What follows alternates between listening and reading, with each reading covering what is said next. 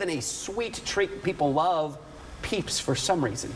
I never really understood it. Jeff Stevenson is here, and I think he has some Peeps with us, and they may be going to a sad experiment. Where are the Peeps? Balloons? Well, Peeps? Same thing. I was here last time, and I put you in a big bag and vacuum packed you, I right, do remember Chris? this, yes. And we played around with the bell jar a little bit, so I decided I'd bring it back today.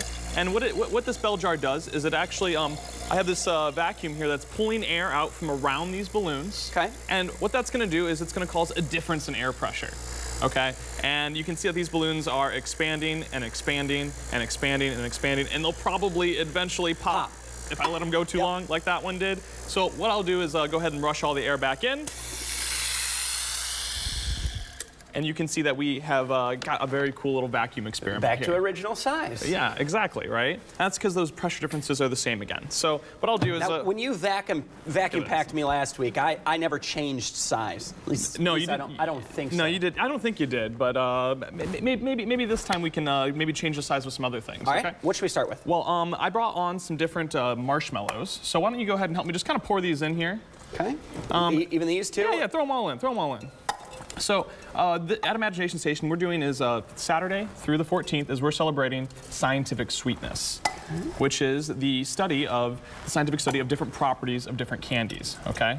And why don't I go ahead and throw a couple of these big ones on top too. All right. So I've gotten kind of a big collection of different candies and different marshmallows, and normally at Imagination Station we do these one at a time, right? Because if you're a good scientist following the scientific method, you don't want to be testing a bunch of different variables all at once. But I figured for you, Chris, we would go ahead and get a whole bunch of marshmallows all in here together. Oh, not just me, but kids alike would probably love this. It's a sweet experiment talking about candy, and it's a good way to kind of relay science to kids that come to the Imagination Station. Exactly. And the cool thing is I showed you all these little balloons at the beginning because marshmallows, they taste what? They don't taste... Fluffy. They taste fluffy. They have pockets of air in them. Yes, lots of little pockets of air. That's why I brought in lots of little tiny balloons to kind of show you what would happen on a big scale. Now we're going to see what happens if we take all those little pockets of air and pull all the air from around them again.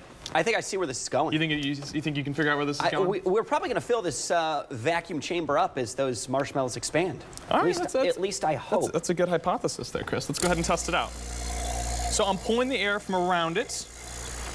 I'm not actually changing any of the air inside of those marshmallows, right? So I'm just pulling the air from around it, and as you can see, that the air that's trapped in those tiny little balloons, and those tiny little pores, are actually expanding and expanding and expanding because there's a difference in air pressure. You know all about air pressure, right? Yeah, absolutely. Meteorologist. And it's actually getting pretty squished down there on the inside, isn't it?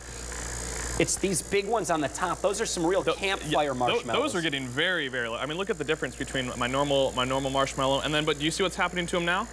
They're starting to deflate a little. They're starting to deflate, and that's, you saw with those balloons that a couple of them popped. Right. That's what's happening to these marshmallows. They're actually getting, there's such a large pressure difference that they're actually gonna pop all those little tiny pores. There's the part of the science that you just taught me something. Yeah, so. there you go, there you go. And once again, what do you think's gonna happen if I rush all the air back in? They're probably gonna shrivel. They're probably gonna shrivel, right? So let's back go ahead to sort of original size. Or smaller. Or much, much smaller, right? Go ahead and pull that out for me, Chris, would you? Yeah, so you can see, I'll go ahead and set some of these down here. Let me get rid of all these other marshmallows. Get out of here, marshmallows. You can see that these things came down to become a much, much smaller size. So once we pulled all that, once all those little tiny balloons trapped inside of our marshmallows popped, we ended up pulling the air even out of those. So we've completely deflated them. Not as appetizing. Not as appetizing. Well, if we're looking for something a little more appetizing, we're a science museum, so we don't just want to test one thing, right? Just one type of candy or one type of variable. So I brought on some Ready Whip. So you want to go ahead and throw that little whipped cream inside of there? Go ahead and just fill it up. So this isn't a marshmallow, it's a different type of sweet. But I'll go ahead and why don't you place it right there in the center? And we're gonna see, and maybe I'll throw a little strawberry on top, right? A little strawberry, make it kind of appetizing. And once again, we're gonna go ahead and we're gonna see what happens, because I know whipped cream is kind of fluffy. You know whipped cream's kind of fluffy, right? I think I know what's gonna happen. We're gonna see what happens to our whipped cream in our vacuum chamber here. Oh, let me go. You've got a marshmallow not sealing your vacuum chamber. That's a very good observation there, Chris. I like that, I like that. Okay. All right, let's try it again.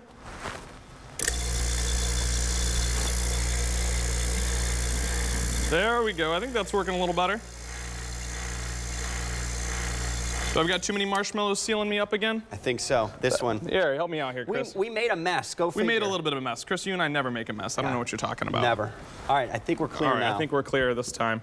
Okay, let me really make sure it's on there, right? Okay. You want to sit on top of it? Yeah, I don't know. I don't know about that. Fire away. There we go. Now, here we go.